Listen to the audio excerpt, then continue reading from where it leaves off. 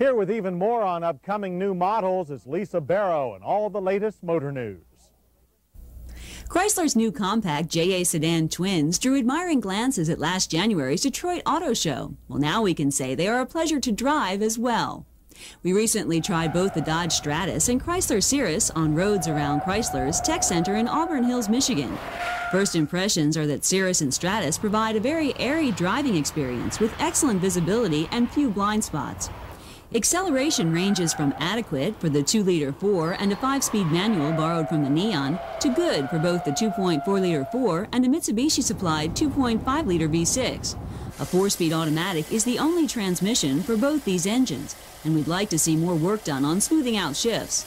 Cirrus will be on sale first this fall and will use only the V6. Stratus follows early next year with all 3 multi-valve engines.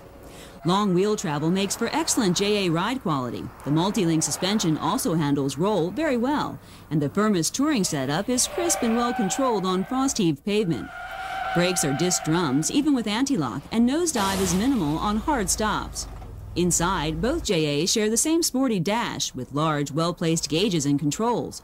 With the exception of the base seat, which seems short on thigh support, we found the interior comfortable for a growing family of 5. The rear seat is one piece and folds down for access to a surprisingly big trunk. Chrysler is aiming Cirrus and Stratus squarely at imports such as Accord and Altima, as well as Ford's new Contour and Mystique. They should be very competitive in features. Prices will be competitive too, between $14,000 and $19,000. Also in the news is Nissan's revival of its 200SX nameplate, last used in 1988 on a rear-drive coupe. Appearing in early 1995 will be this new 200SX, a front-wheel drive coupe based on the next-generation Nissan Sentra due this fall. It replaces the NX 2000 discontinued last year. The new 200SX will be built in Nissan's Smyrna, Tennessee plant, along with pickups, Altimas, and the new Sentras.